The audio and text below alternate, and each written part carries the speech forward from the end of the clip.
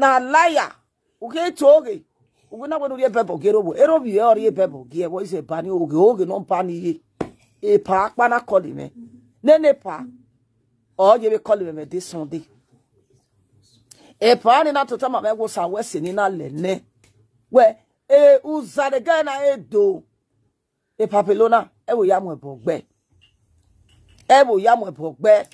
ona ya baro bi oge ogbero bi ye ka egwe e pa akpa igegbe iseko pa ni igegi nwin na wo pa ni gi fi no ton you know ko na gi sun dase. Are you getting me, my people? E pa ni we orita Edo Junior na mo we pe e so yaji e so majaji at the end of the day ana do me we o te we de ya mwere obi ohuri a o pa no bi odina obi ene kere no dina gwe bwa 5 years old girl na egun a obi aka ni bode no ga ha mana ona we ki anya ko gwagwa mi na the highest adultery and abomination a woman could do. The worst one is when a woman is pregnant and when a woman is breastfeeding. Uja no more way. Well, I don't mind the way I take the talk my people because my mouth still swell up a little bit, but it's going out now. Say no, then you understand? Okona aja no more way. Uja no more way. Uja wake you up, baby. The Moscow water.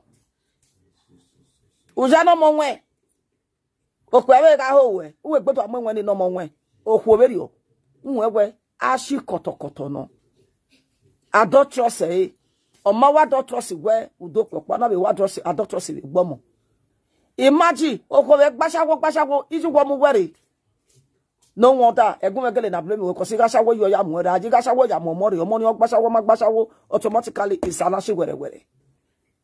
Just look at your reputation. Look at your reputation. Iju abie not eva, weto bugo abie not eva. Eli letu waju wae. It's a generational heritage. Yes. It's a generational heritage.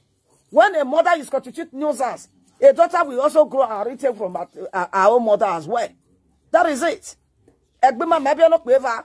Ima be no quiver. You may matter by you be no quiver. Never. Era mo ba ye me bugwa. Era mo pa ye me biera. All my siblings were the same father, the same mother, the same DNA. Now it will be. Maybe be no quiver. Ina be no ro pa kere gbe na woman na egbe. E ma friend be no. Kere gbe na woman na egbe. My 2 children belongs to one man. But look when at your age. Even I when I give a little to happy na because when they kere ugboloko gbe yon ya no ya wetin ene jo. Or because a ball pa na ga atie ya je ni ere pa ni wa so mo kunu latia hi ai ni na wa so mo pe ni latia o eye ika e ball na ti eye ika una ha wa o we ne kere the last one obi enu gboloko gun ama eye ika na ha we ko ugun aba we ne kere eye ika na ha we ko ugboko na we ka ba we to ya we DNA journey o because eye ika we ko. Why do you always fornicate when you are pregnant? Mumu, let her keep your car live.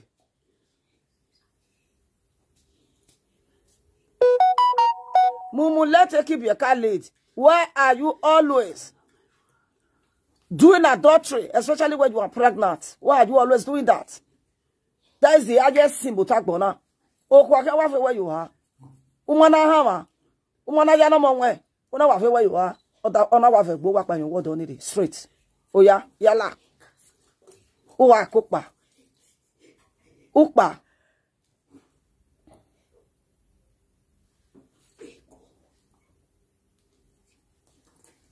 You just come out. Uwa kokpa. No when you are pregnant. Da do wonu kwoni ya. Ero money ya ko money we do be. O kwona hama. Okpa na ho egine kone. Ana mi we just confirm no. Wa mo bob your money ne. Era ya ga ho na wetin ne. Ase o ye aga yi. Ono se na me tito do bi o kan e egwa bi agbon ni oge. Egwa 5 years old child. Egwa udagwa no wuni no. Because okpa no bi ne no mo na. Obi aga ni body. No. Why with different type of people with different tradition. On the normal level, who know enegbe. we ama wa we kianyako. That is bad. Abomination of ani. Eruta gbona kai ni de. The ticket no ari owa. Enu na se ko we gboda gbe 2 weeks. Where the ticket una ari owa. Ari e anybody. Yahweh the may certify. Yahweh. Emmanuel. Efe no be amemi, obi okankere. Efe mai bie, o mai ho. E black arrow. O mai bie o mai ho. Ona wa ho we. Hueko, pick your dollar. When I hammer, if you know hueko. What is shame? What is shame? O back to time who were Yahweh tested you, woman. Where or money. Or can my grant. That is the children of gratuity. Oh God, my people. Salobua. Only gratuity children. Gratuity children. Do you get me? Oh, Zaga, you're not going to diet. What could be in a deck, but my baby? It shock you. Did you see how my creator, our great ancestors, did you see the way they joined me to disgrace you? Did you see the way they joined me to give you the shame and disgrace? The highest one from the highest level. Unabangogi. Uwe mabewe. Uwe by your friend Victor. Umae wete prepared bo ega aje. When na ke agume egi pan don't say. Abie ovon oyekwa audio picture video. E akoya kalo kere. All those videos, is your on a snake in the monkey shadow video. You were sleeping. Overall, you had to put any bonboni, hospital, ya mume, and when I pop we na degbena. And not pop we na degbe, beg even salo babu your bit when I say no, I beg even any kaya de bad disgrace way. A video now we are merely revoging. Error. I am a guy with me a power so. When no jiku. Unaji que, Don Moscow. Uguji que Don Moscow. Una ba ero we na lele we ariku. Uguve siku. Una afufile lokwe abe wo ge wa meta me we ba wo be ga be sheshe gefada. Ya sagbada yo ubere. Men of Tiba are caliber. They had table ubere ya. Una ya afufile ni ya bi ya we ya wo. Ya we ya wo. We not working bed ne wa we no we uye poto ikebe very shapeless. O ikebe no ro na wa we ko my people. O na get big guy. Amara temune shovel ya temama ye shovel temune. Me maybe the Victor ya ti we. I don't know. In my head, Salobo abu jobi to say no ya ikpe atawe ikpe abariske mi. Ha. Me, wase na di ogona. May all our men, may you guys live long. Agbon ama wa. Une ya segbera me no wu ne segbe ya o segbe ya segbe money ma bi se ya odi o me. Wa to. Wa ya. Odi no wonder na nati wa tiba Caliban. Agba. No wonder na nati bia tiba Caliban. Wa se rigedun. Una pass rigedun. Unta ami ese no gi o mi balo. Why?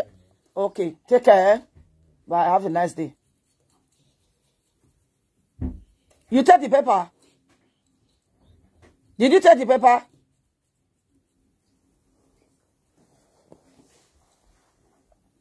Are you getting me?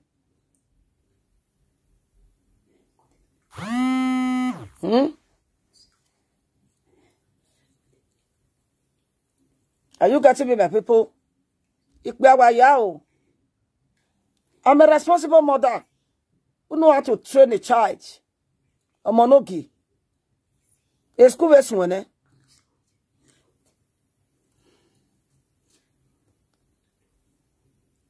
Una told I mean, Negwata.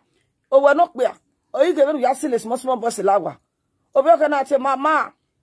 You tell never was her. Take over what's a mama. We get to our celeste. Eh? Peke tu separate for your colonials. Peke tu separate for your colonials. Oh, yeah, now we are setting BOA. Edwana will not be at the Holland. Oh, we are a school allow. Oh, we have a Holland, don't want to be Holland or to take Jebby Holland. Ubabija no be a hoa. ije no kwa na we no boya ade do we ka ya la depression abo se o ya ije we ke ya fo ne ije we ke ya fo ne ije mo no saka ho no ma responsible ekibia ka ana mi enwe ekibia ka ya ana mi anu na funwe o se gbibia ka ne cause umi no owe ibi bele ka wa ti intimidate una ya tori uke ya me vito uwe passport ume passport no oge gbo agbon ume passport ya de abola we gbe nene 5 years no we mukia onwe na o me vita labora sanitaire takata de sanitaire ya mu no mukia e ka di valid owe na we amope anu okwo never span akọ wa ke so we kenoje okwo never span akọ ja we doggy star okwo never span akọ emeti we pick your dollar doggy star eseti so ko gbolo ko ya ni keya e ya kwa okworo kwa we ya da ya to kewu we no best city o ma go best city okay obi o ka kede ne nyati vont les ravodiri Wazua wagbon very shapeless no nyash na nyash o breast na breast o ati o eje won we lagbalagba won bi here very shapeless akon unu ye toko okiroke ware ikwa boye na ikwa agwe ba yori yawi we ti ye strategies we have to ye strategies here we me ti ye gan can you wear gan matter we competition by age met your way as senior you will not be the same age but sexy you dey learn ebo ma me ene o wo pa o ga jealousy me I was being careful because I know that you are jealous of me. If you are the Sabaya, you know, not be say go come. Me am married could only go back to Thursday market. I shop wish. We say baby the only day. A lesson where you go French list. Any year, any year. Oh, salopo when you go to Vaje ya unai. Vaje we are going to UK. Salopo no get bearo. January year we go. We are big caliber of women. Very cool. Na iwe jona, uma be ti de damasi no dare na. We are bomb pa. I'm a shotgun e gbe oko no fi wa. We ko ya se. E damasi ro maga gbe. Do ma be ti be do be ma de here. Orally express. We ti be de Valley express. We just say gun. Uma ti yo. Una a different place. E listen at the street market. Ayeye ni. E Georgie. Ni me dele. Be George. Or say me what anything I have to do with George. He there.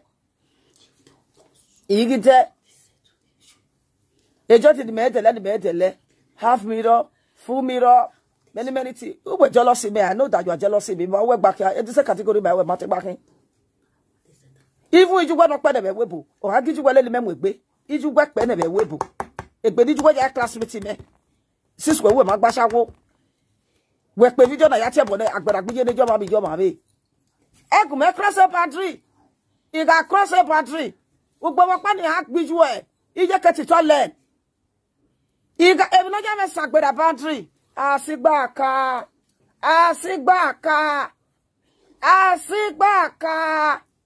o e bodo we bi no te na we wa leru we me no ibe o gwa ya ho e iga yo biju le matana agbaka agbomalaka live the town of Lagoon, which is not far from Ibadan. Hey, you got cross a pantry there. You will know that. Nobody play with me at go free. Hey, Kati, a cadito tire to save it. Ogiri of the judge of why gives a bisha. At the tail of a bay. Ah, tears you. May we go with Saga. Umia with a parapayaki of air. Agua. You might be a bonnet. Very jerry of energy. Sexy with shape. Yeah, umia be dokparokpaya give never. Home and abroad. Classic qualification, responsible. Yes. Beauty no wrong. What's your door? So don't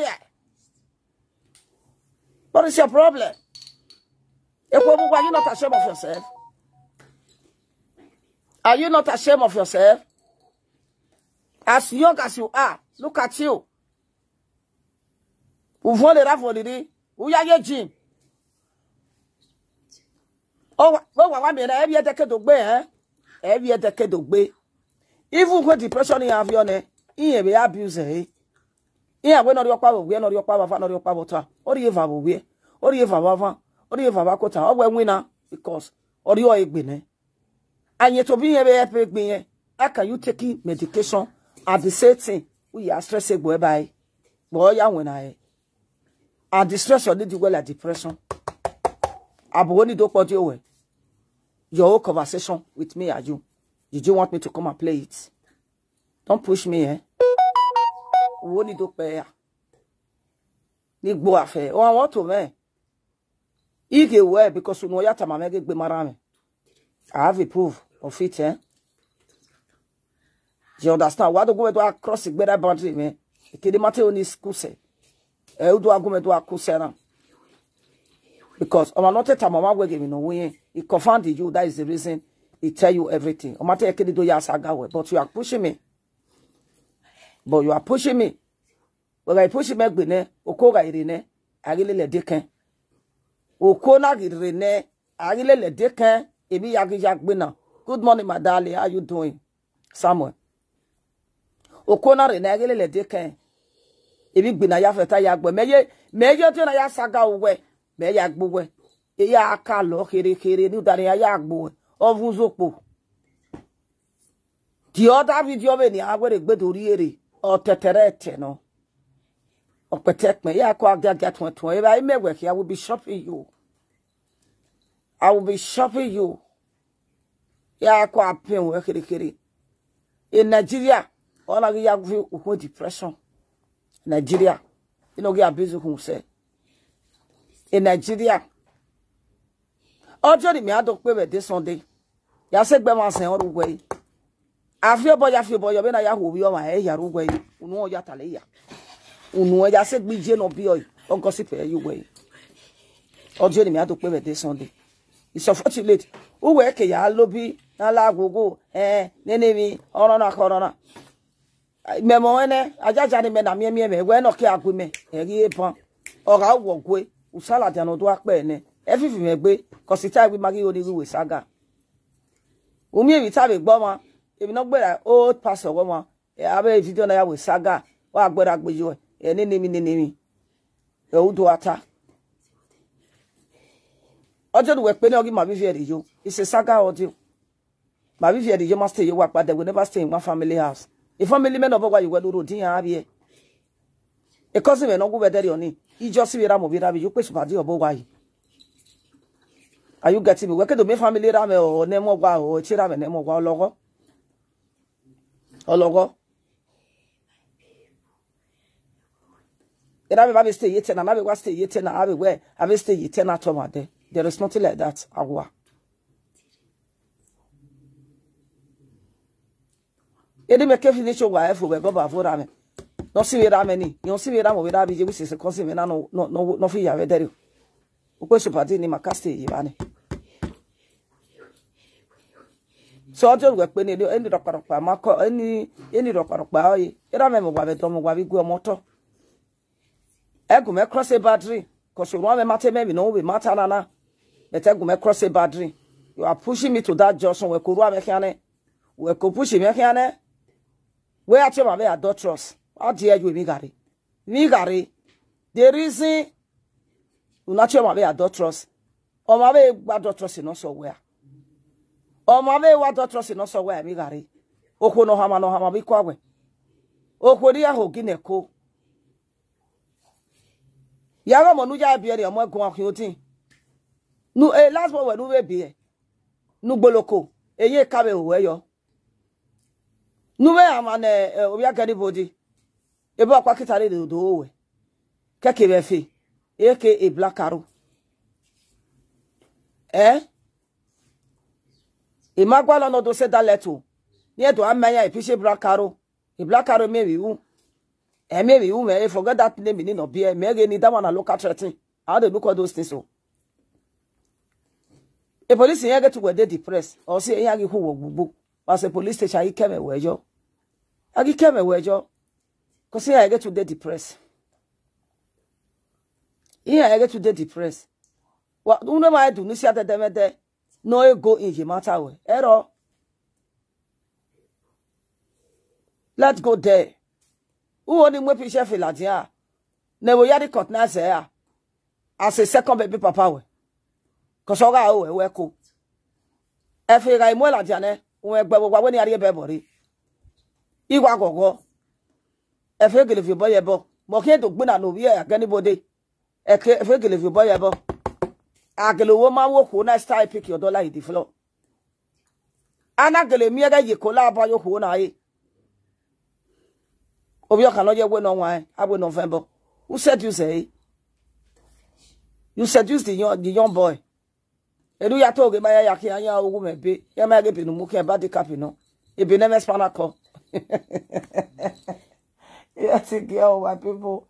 Easy. When on ya be spanako, e be do muke be spanako. Eri we be verse. Isa lo po ave Suzy. O we be spanako. O we isa lo po e gbeti. Ebe no me swana kono mo kia. Wagumeta pe o. You know ya chesi de ma ya again when the police and no water. You understand? We ya do this here me ko we. Me a player for now. One of the listening. And I like the talk. You know the go follow police o. Na rack. As it the blackmail them. She's a big liar and also she's a blackmailer. Wage. This so bafo.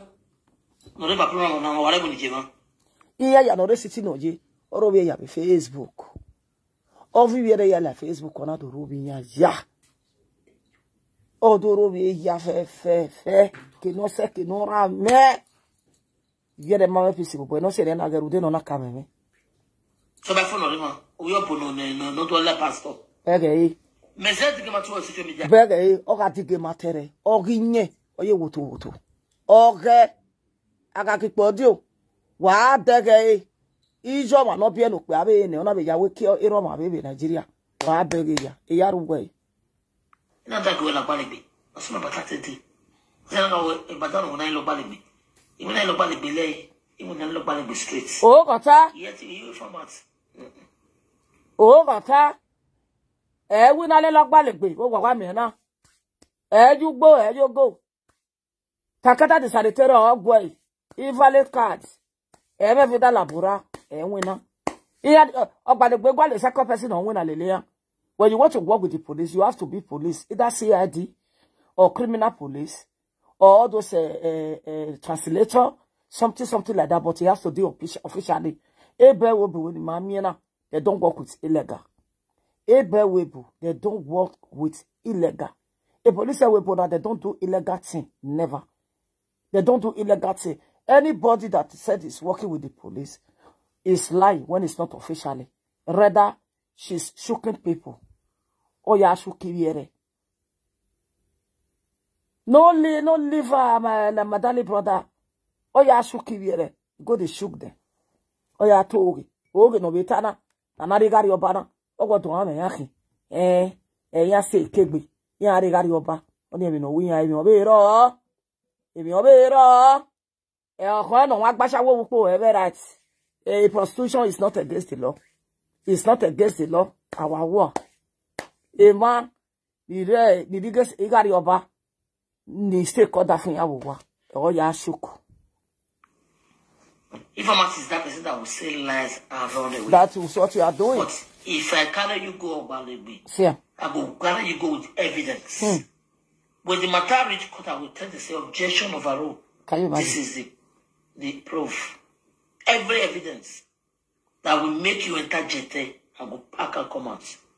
Unless now when you quickly beg, can you imagine? I will withdraw. You see? When you want to say you stubborn. When I say my people, do you guys see the big blackmailer in the whole wide world? Or do you see Ebony I must begin nana? Again, Larry Vigari, one of my yago. Where? Who will have ye doctor? Eru alakpa. Benu ge gbewe fie na. Gwe. Ebony ai mu gbe ba ya no eba ugi asan ya fe. Ebony ai mu gbe. Gwe. Wi gari. Wi a egbe manu gbe kan. We u agara gbona.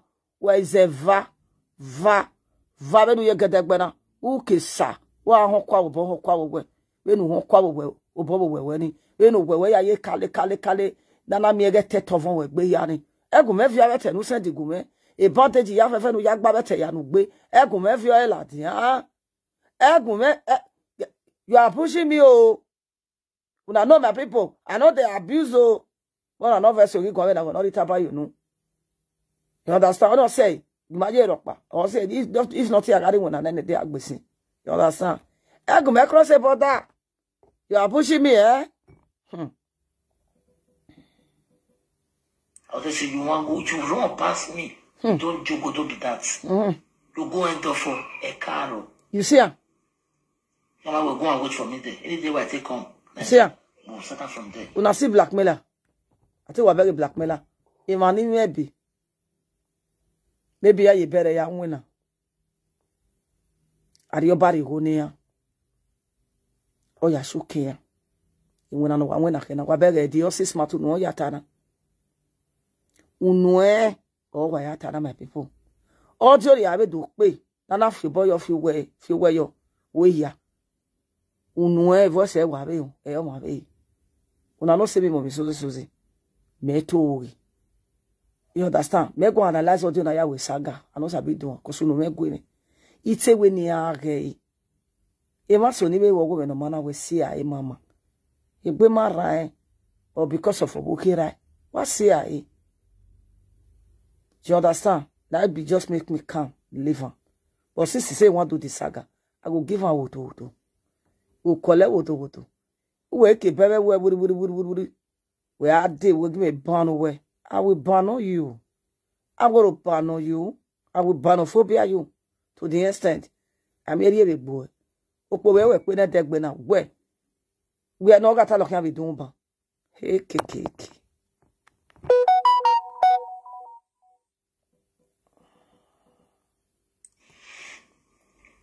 So on second Niger, we'll carry out from there again, we'll start out from there. How you got us somewhere? That is me for you. Me, no retrieve, no surrender. No retrieve, no surrender. If you come to Niger, let me go dig out for there. Niger is your country, not my country. So let's go and dig it from there. Level. Oh, you are here. You can't walk for mommy. Now say level we get now. You not get any level na let it talk. Money no kukuma everyday. Money no deal. Money you no get. The level we give me now. Ami kwa gbon we we. Iku wa jo be last week we man na. E wunu joy. We ma be no come we start ni. You get a lesson not really that style particularly. Cause we man zadi na me na bere ko no to wuto iwe jamani kan ni bonso ni polo se we na gogwe e gedo ya ja pakeko o ma mi gedo ya pakeko we gbale ro baba ge ye ko wa gari na onu ya de gedo ni na oge mi ate ya ma we gedo o ma se ke bo wa me na o ma no me ka me very kind person e gedo no aga jo e gbe gedo o ka ya gbale gbo be na gbale kalopin ya ge ma we this Sunday. Good morning, my darling, blessed dominion. Ya get my way this Sunday. We are there. Orally Express or Dio. Do bati doggy Colombia. Or Colombia 60 euro no. A West Renano. No, you na bet in a rirantini. You only a king quick besano mukia. Walk para muzoku guy in or echo work in Zoku guy. Eh? Basin of Zoko of Gary 7. Na be by Ibele. Bele cover Ibele. Bele cover Ikwekus cover everywhere. Ekwena to so. That being said, my darling, amazing people. Can't you see the way she's blackmailing them? You see the way she's blackmailing them? She's informant, blowing lies. But all those things we don't do, or people we don't do this year, none of them, they go jail. None of the police not they counter because they know say now depression they worry. They know the man I'm again. The last one we do this year, police come tell us say make it careful. Police now come out we know why. Uya asu came out. Wabeg me no yaro and a lie. Now she dey talk. The last time we caught the police now you boss can why. Be careful. She's not working with the police. If you are working with the police, let me see. Bring it. Let us see your identity card. Let us see your card. Because the police in Oma. If you want to be working with the police as a translator or a criminal police, or those CID or whatever, you must be officially. You must be officially. Translator. Before you do, the police as a translator, you need minimum 4 languages or 5 languages. Minimum 4 or 5 languages. A translator in the police who may they can be speaking French. They can be speaking Italy. They can be speaking Spanish. They can be speaking English. They can also be speaking another dialect altogether 4 or 5. 4 or 5. Here must one different type of language. How many you do hear Spanish and English finish and your dialect do? Translator, whatever. The only thing you do also you be translator. So you translate. If you have to do Nidari, all those bossy, Nidari, maybe I go able. Yeah, what the sister la will go at the motel wa make it what the maybe you can follow the also radio. Everybody can do it for everybody. Yeah. Everybody can do it. That one doesn't mean that you are working it officially. No, you are just helping someone to speak language. That's it. You understand? We not a banner. And I'm a banner women the office is so. Maybe in a office in your day reported okay kakaboa is Spanish. Assuming where you man okaboa is Spanish. You will be mainly because we may spend now or you be Spanish or you write Spanish, everything. You understand? 2015 we made like Belgium. Maybe the years pa ya we to yere pa ya. Ukwe ne monne we ya, we ko we gbese. E monne we da ni bio. My children they ask of their father. Last week, Tuesday last week, man. Oh, we make a spin. Oh, ya tuera. 1 month of baby kere 1 good month. Because some more you need to relate with his father. They need to communicate. They need to talk. It's normal. At least.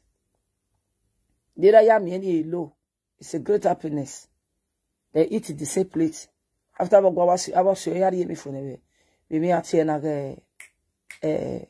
here sitting on the Alicante. Abasiti. Anak banari musiana bura. Still his father so we are in or still you go with your PlayStation. Because we are here about PlayStation 5 or really. You know, at least see him alone. On your way, show woman here, no don't want to phone. It's a grown-up boy. You need to discuss with his father. It's a normal thing. Any woman will born from man, no matter anything, let the children see the man. It don't mean anything. Why maybe nothing your work. Exactly.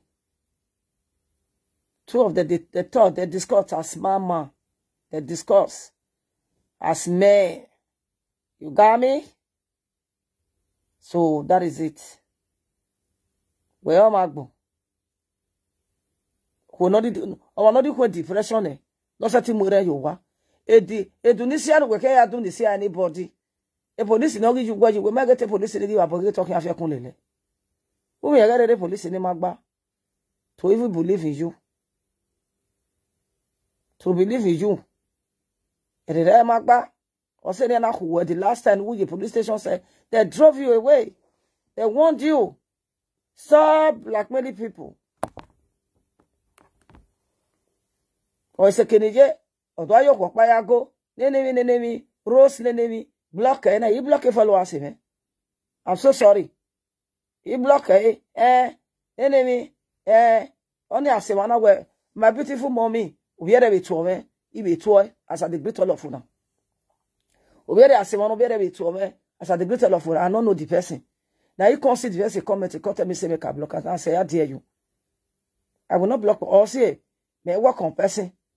You know, if you push me, make a work under your distance because you have a business. I don't do that.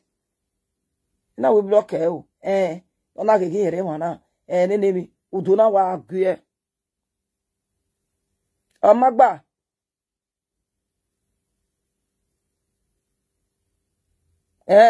owa gye ogba abege ogyon wa mo re yo wa otolu a we iri ko depression be meje me we pa o mata e kedi to so avide na ropa, but because he started to wake me from my saga me go alo e no sunu we saga ga wa beta e make ya wo sunu we ma we gba ya we ke Victor de gbe ne ma beta ne, but he still try e video ni ma video de yo ya we saga e video de yo saga me saga ona mo video ni de ona do akpe so me manity me ye video no wa saga we because we on agbo e ma tun gbe no gbe me table oye yen e me la yo hwa no ruwe luggage me mari efo ya ki agbo e prove ya agbo e ni aya do ya podu I do pe your own voice,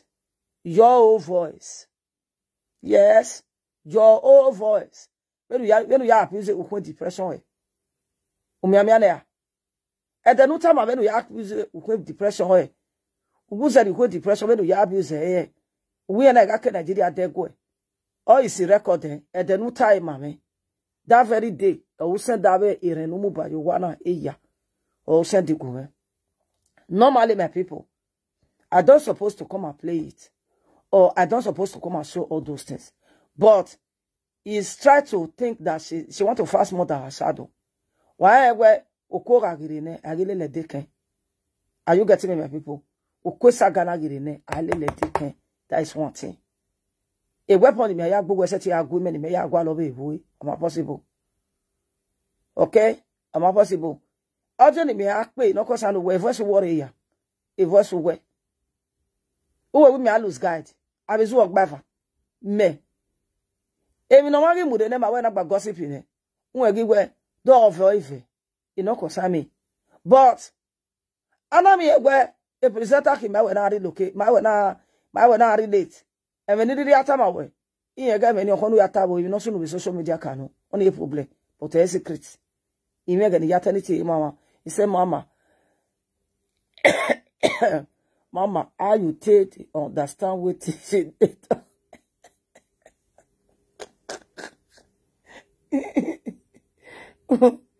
Oh, God. Oh, I understand them in no time. Yo, okay, exactly. I went now, Martha, they push Martha. Exactly, my daddy don't Moscow no tell me. Are you getting me? Now, Martha, they push Martha. Yo, is a tissue. Oh, wait. Talk back. Ason 12 night do 2 1 2. Yen iti e lo me give repeat e mo pagba gbogban. Owe hu me ni aji mo na ba ko e. Akode girlfriend ina do atun wa you know when she come said all those smoothie and ro egbe do ascend yare iti kon dey pay me I can say which one be all this one. Well I can you know as a mother that I am I can dey feel for her. Me imbe wa ka me ko na ya auto one honestly speaking because it do get wa gbon so lo ba no la wo no ma emi o ka gen emi no mi ni emi no yata ono se me te yi oni a hot one wash me ya we saga with one day 2 days the next time here we go cause yi oni we ga ni ya osun we no dey ade ni ona akpojo ma if you yo ya we saga e na do mo video yo o ya lo be you we bet ya yin o be na hippopotamus. You understand? Another video day way long go. Hey, only a second be leno. Yeah, you go bed here, we are begging now. You might sweating in me, you might be a decade away. Or marry a decade away. You no sleep. Or tell on a decade. You understand? Or marry a decade away. You no sleep. And or maybe or my rest. And or stress. It will make you depressed more. The man is a guy affect. Or been a phone. We are young cook by over. It's a guy affect you. Awa. You will not make one or the other way. You understand? It's a guy live video. My wife was a guy live video. I leave you there. Inside my house is peace. I beg you, go on. Why knows? We're going to know the yard. I don't know why you're to me. We're going to want to be a say yak by school. Phone a dead will give you at the dimeji winner 7 o'clock 6 o'clock 5:30 me yorine you go mo 6 o'clock it where you have 7 to do tour. You understand? Because when I met when I na ti ala boss la ya fefe no. Person we get many shot for nyas. Not supposed to they look for another look for trouble for social media. Oge togwia. E de Sunday ya kan agbe wa me pise fere de Sunday. Obi ya mi no ya ho yi. E pise bo fun de ni send gbe vie ya la di han. O ma vie la di a o gba no ba yi. E pise fe e black arrow wa mi de Sunday. A me pise black arrow e de Sunday na o se on Sunday. Obi o katine o ya ti ku na. You understand? O se egi to ameni na ya ne. E na kan we bro fe mi ni la di han. Ina ase ne. Igi to eti se ya ibale na wi ye o okona di o wa se ege na evito do ya kaloge kwa ije we ni je we me na wa egwe okona edede na o wa fu ba mi oye nya di we gada gba azagidi bure o wa be ikuri ana ivate wa mabe ogbe wuku oye na gigwe karona bat ole na ikari sotun ole yo lere wa bele wo boy move the only place or your boy epo or you go la di ofo kenabere owe na do sa segbe na na gbe you turn ado move abegi bata no gba oge no abegi hili bata no gba abegi ye ukiave se sa mo se sa agbon e sa no give rain na e ti so ni all those time na sending no na me fi go e ti no me people to o seti wo ke Pakistan oro e ko wo ke give your age e ti so ni mana se ni sexy people o se ni mana ga se ni ne o do bege e ya do ye koi ke be doro do na to ke bread are you getting me adu pack when oro when dey gofti you understand ekonoro aye no we la dia ke do ye kedo yare ye ke odo ye koi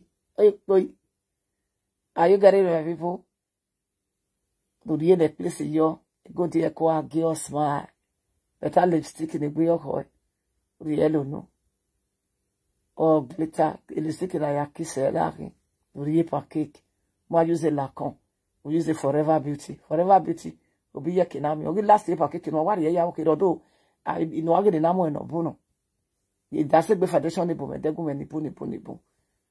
You understand? But most time ni na ladia ni mo bogbe ida igbe Lancome is 60 euro. Lancome da igbe Lancome igbe a mark. Ni ye ke Forever Beauty ni edion to say edion ni we ye ke Forever Beauty. It go I think almost 40 euro Forever Beauty foundation. Me igbe fi yin fi le pa na na wa yodo ye ko beri ogo me kere. Ono se na mata wo bo me. If one of my beautiful sister na to send you makeup, na said there you money and the gbeni oni Mumy Suzy amosi wato. Wa beg then you always celebrate celebration. Big celebration. Then you always you say that they break account. Woto no. Gbeni ye yari account ri. I boss. E bed ni meu. E mari me woto. Unu ja se gbo sage ni ye no to me. Owe bed ni me. Obi se go kon. Owe me woto. Iye bejo wana te ya like ve pa. Uniru o pa bi bejo na. Iya mi mo gbe so yin go bi edo yan ki Mumy Suzy. Ye na mi Mumy Suzy say come Mumy. Ya mi wa Africa shop. Ya mo so diri me we o Mumy wa mo so diri bo me. Ya nyo Mumy. We so remote. Okpa ni mi wana be wa ko be dere o. Mumy Suzy video we ya ga ge kan me. Owo wo ti we saga. Owo wa se ko we ko ge yo to. Owo ye go ho na ra. Mumy Suzy ga wa ati e comedy ya. E comedy we here. Yeah, because he like Kevin. Good morning, my darling lovely. Are you getting me, my people? Yeah, man, the Benjamin, I hear to your tear. Because a Benjamin not one mammy, and one mammy. Oh, mammy, my people. I go mammy, baby Benjamin. You understand? Even as that once I may win you so. Near what come.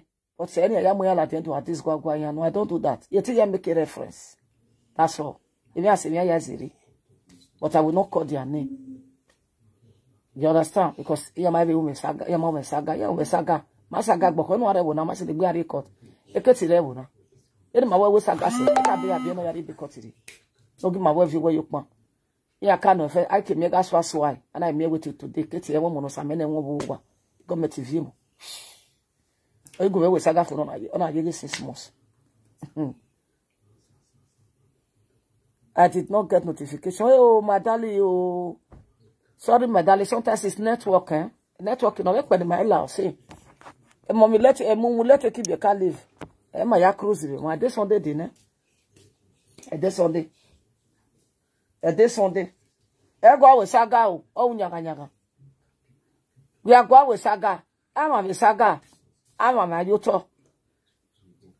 All you when I have a code when I have a okay, I'm good, man. I have a video in a picture. A great immaculate latia. In as it been be a big of view. Every time you come on Dolo, clear. Una attack him, you can, where would I was salatia? Every time after una was you. In that time, I would now when you are Getty. Was a great. Getty in the book, I. And I was a great. I said that nobody do a beer. Me. One will do go with saga. Me. Mark Bove, Emily get for me, and say no saloboa, mega for me, and so saloboa. The Nana me where can I no saloba was in one west when you marry you. Almost to table Baba Lao, the saw her number. You must use my name to pray. And was when you to one of your table, a boy at your bonnet, because you have already cost yourself away. Would it bring me no more? I'm a gift. Or a yat of a neighbor, or making our wedding. Because that is my name. Only way to bring me a gift. You understand? The man can't be called, not be coming. Because all about must be where you're born. Who must do the different I want. In our way, I don't know call no ladia. No, we actually apropos, whether I call apropos godmother, I'm again, okay. Honors a gay affair. Hey, see, oh, Suzy, and then name you. The day doctor. But in the jam with picture every time, every time like your maggie block, eh, no soon. A maggie block, eh? All John of Gwima, you go to. Oh, yeah, be what? Okay, I saw more, while one year, what do I put a lot? Ah, what?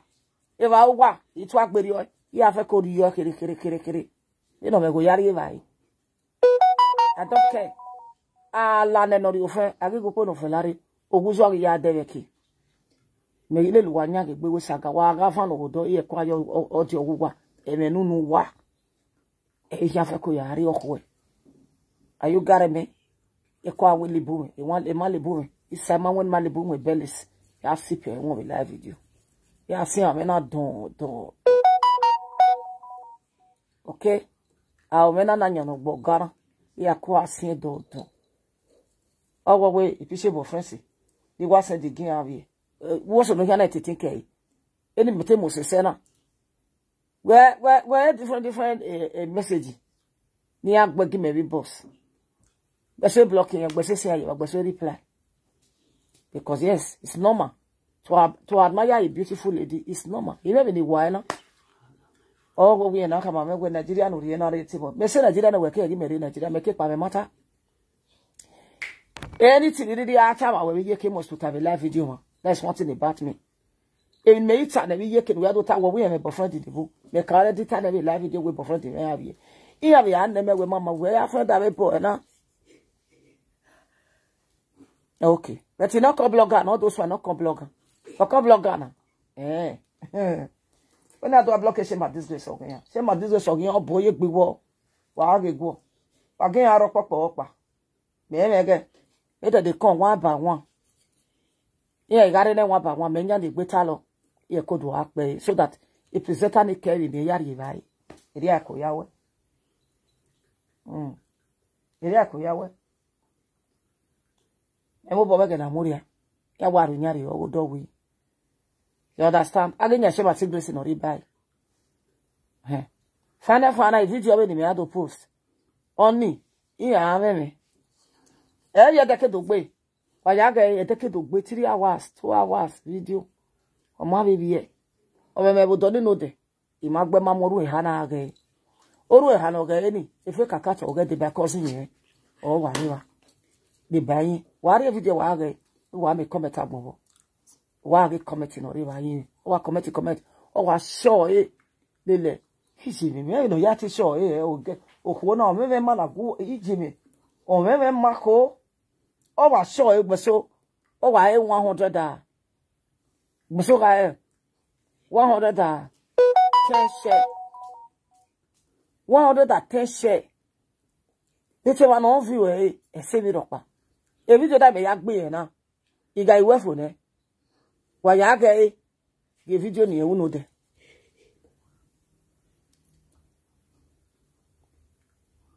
wa ya ga ge video ni ewu no de ye we 3 hours ago 4 hours ago wa ya ga no carry view se emi no ge o wa show ele o wa share 80 share a video ni 100 share ji 100 share carry video o ke the video ni instantly we ke pa 100 share o ke na me video ni o wa 12,000 view 12,000 view instantly e yo ke no ji mama esikishi owe mama o ne kere video me how me ma video me iba ne gbe na to agbo mewu salo bo ni wodo agadi da be post video ba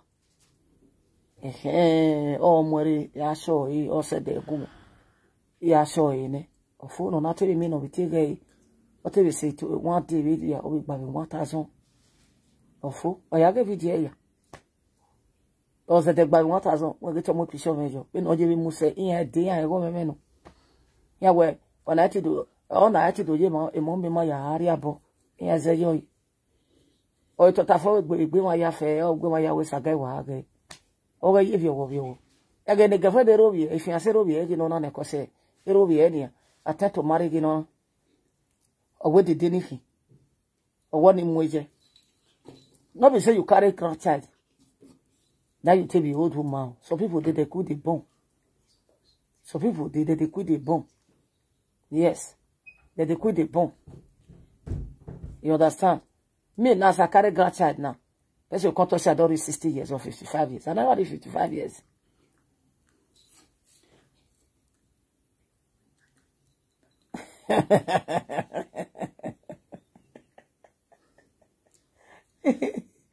Yes, girl, my people.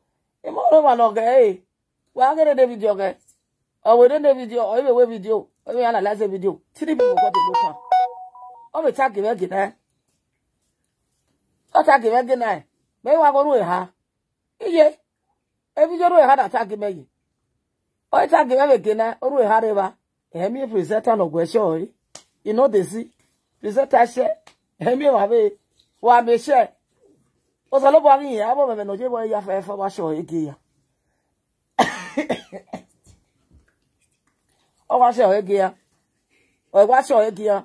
O ga 200 view. 200 view play. Hiji me. If I le gbuda wa gwe me. Ya ga no tere ya. We me no the one analyze. E video ni ma video di je ba ni video di jo ne. E ba no poko ji ne. O me mo kini ya. Cause o me mo ya fe ba me dos we. Apa ke ya be wodo na ne. Do ya analyze e. It's only on the day magba of you and a can does me. Yes, that is what you are. Ume contact, menunu. Me a compress with saga. Uwe bedo yenjati obesity when I will be increase. Man, and that's a video yagbo. Bad market phobia. Consider that again. Bad market. Bad market. Ya have a police papillona who will walk here. You know what I mean? Be I vaccinated. What I'm able to blackmail my you know, you blackmail my and when I let the police, what damn you. This so by phone, no river pro, no whatever you want. So by phone, no river, we open no to let passport. Message to give a to social media. Not that well, I'm it's not that thing. Then I will, if I don't know, I look bad. Even I look back the lay, even I look back the streets. Yet you format. Informat is that person that will say lies and run away. But if I carry you go up and me, I go carry you go with evidence. When the matter reach court, I will tell the say objection overruled. This is the proof. Every evidence that will make you enter JT, I will pack a comments. Unless now when you quickly beg, I will withdraw. When you want a real person that truly, if you are working with the police officially, you have already made a record of someone who committed a crime, okay? Who committed the crime. You reported it to the police already. Why are you not still waiting for apology so that you can retrieve? That is, you will not retrieve it again. That is, you will retrieve your step again where you forgive the person. That is how to say a blackmailer. Whether anybody will really whatever. When you measure as a weakness, we are giving me a look where. They come a police where. Where I went, since we were a girlfriend, we were. If I said we were Tunisia, I give me when you touch a weakness, good I find is good. Bega second police. If it's a war, Bega second police, iya free, what you video no, and I have fear. If I not to have a police, well, I will police. Ya know what back. I can't someone who claim she's working with you guys. She used it to threaten everybody. She used it to blackmail a lot of people. She will use it to collect money from people. She will not want to pay back. And when they ask of their money, she will be threatening them that she have a proof. She will take, at least, when we know the police, you according to what you claim, you have already said you have a proof. Where, except if that person quickly beg. Hello? When I was coming from Nigeria, the last time in Jonah, na keta wafelo mamekwa, imaye sunye say, inafke Nigeria deve dereo. Uruwa wa degile 30 pieces, egile 60,000. Oye gbofti. Oye gedegbe kusa na degile ni. Imawe gbele. Ina owe ni me na kala ni giya areba. Ina wafio ilawa. Ina adi. Saloba we ma wafio ya yekpo. Na separate yekpo we 10 na rekpo we 20 na rekpo pa. Ye wa bege. Eni wa yasu. Ina wafio. Ona we dete 2 kilo ke kanono na life ali money. 2 kilo no ya si ameni. Every one was 10 kilo. Ya set if you eme. So wa konkon. On your point of view, we all those things. Okay, I'm a booty me, which is a motor me, and I go very me. That is first time. First one, second time, no, but we do pay motor. You go near your go, and near your fellow quani, who do pay. You understand me, my people? When you beg, when say, I paid now, Wahala, Oma, if you 2 kilo every way, but we are because it's the law, because it's officially in duty. Are you getting me? Once of better 2 kilo ne, I review you, I feel like quoi. They 2 kilo no but when you have your mother because it's a life element. What was the man I bill any fry or I guess no. But on I aid life in it. That is for the obligatory and our man, no problem. Since I could get money self in our West anyway. Thank you so much. So we no problem. Or madam, I'm so sorry about it. Now we no problem. You understand? It did a power of you, or even a I'm of you. What am I trying to say in this extent is that because it's an official duty. So on my way, because you beg me, I have to give you 2 kilo. Because you don't beg me well, I have to throw everything away. Or because yes, you are coming from Turkey, you take a Turkish airline because the guy question is a Turkey guy. So because I will do this, no. Or with the law is the law. One is more than 2 kilo in life element is going to be taken away from me. Have you me? You see, that is how officially job is well done. Because you are illegal, you are a blackmailer, you lies, and the police don't believe you again because they know that you are depressed. They don't believe you again. They know you are depressed. The last time you went to police station, they drove you away and warned you to stop what you are doing. Because you are hurting people, you want to put them in problems. Hurting me, those you know, yeah, with the wonder. They wonder what I was doing with you. Then I explained to them that, look at so person. No jada bi agbe yakian. Ere o ya jalebu me ade. Ma je blow here cause ma kosa no here. There you communicate with me because of our pastor Sewe. Then I told you guys well, To me, I don't really know those people, and I don't know how it happened. It came out do a saga wrong money. I'm not really doing that, and which is, we have some proof of but on the right many yak bay. So as I'm not going to play any proof, no send you go. If we are say go up or papillona, no one naked the mac by your hoba when you talk, or about one naked the mac, if we have a even at here. No, it is so shameful. I know I work in the church. So I have all those proof, but the day that the Obiomove, or my brother-in-law didn't allow me to play all those things. So I said, okay, since it didn't allow me to play it, I just never gonna be back on a because me go dwell on the matter and I wanna quit for you and I tell all me I not sabi do that kind of thing. You understand? So that is it.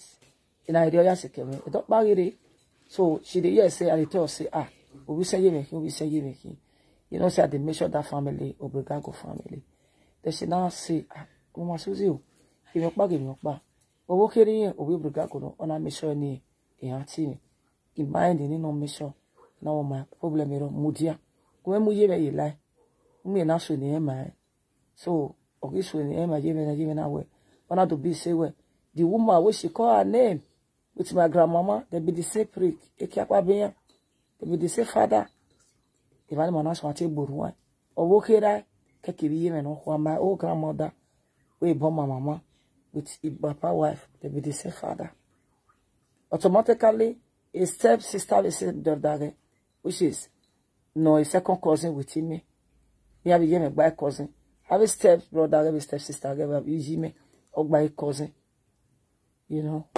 Very on because if many are can't see a walker, he auntie gave every tea a walker, because of Tijano. You understand? Then if you ask you, if you walker, take it easy, and I got cousin. If you need, if I me, I got second cousin. I don't say, man, I take one. That is the reason I don't even want to play that recording they sent to me. Because you know, I gossip here, no, you're not gossip here, no, be. Ona be gossip you no pio. Ona gossip you way. That is the reason I don't want it to go. But to be a video. No why is sorted in your parents. My God, if you are the journal is sorted parents, if sort of you understand. That has nothing to do with all those me and the saga don't pass. You understand? So now she go carry the video, come the play and again. You understand? So a problem is ni eju nu yeta e gbera kekiri gbije. We don't want any or see.